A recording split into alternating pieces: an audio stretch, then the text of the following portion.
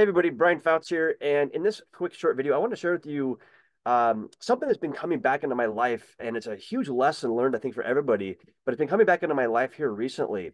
And that lesson is that as we go through life, as we're maybe when you're in business or entrepreneurship, or it doesn't really matter anything, we're creating relationships, we're meeting people, and a lot of us are so focused on that instant gratification, we might not realize that the person that we're talking to might provide us value 1, 2, 5, 10 years down the road, right? And so when you're meeting with people and building relationships and networking, all that kind of stuff, what you're doing is planting seeds.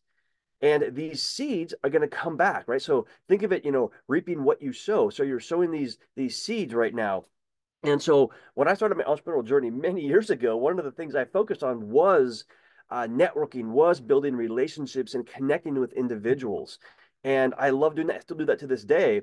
And yet here's the thing, I didn't get a lot of results out of a lot of those connections early on, but some of them have resulted in 100, $500,000 or more in revenue, but it was spread out over time and it didn't come right away. And so right now in my life, I have some needs in my life, and some of those connections are coming back. In fact, some of them, one of the main ones, I didn't even reach out to them. They reached out to me and said, "Hey, I got this opportunity." And I was just like, "This is amazing."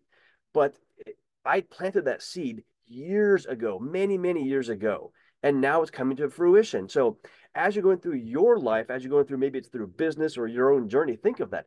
Think of a lot of the connections that you're making right now, that the networking you're doing as planting seeds that when you need them are going to have grown into, a plant or grown into something that then you can come and harvest. Because keep in mind, right now, when you're planting those things, you might not need that connection today or need that person, but down the road, when you do, you'll have already planted that seed with them. So good lesson that I've been seeing coming back into my life right now, and I want to share it with everybody here. So with that, take care. Hit like, follow, go to brianfowles.com, learn more. Take care.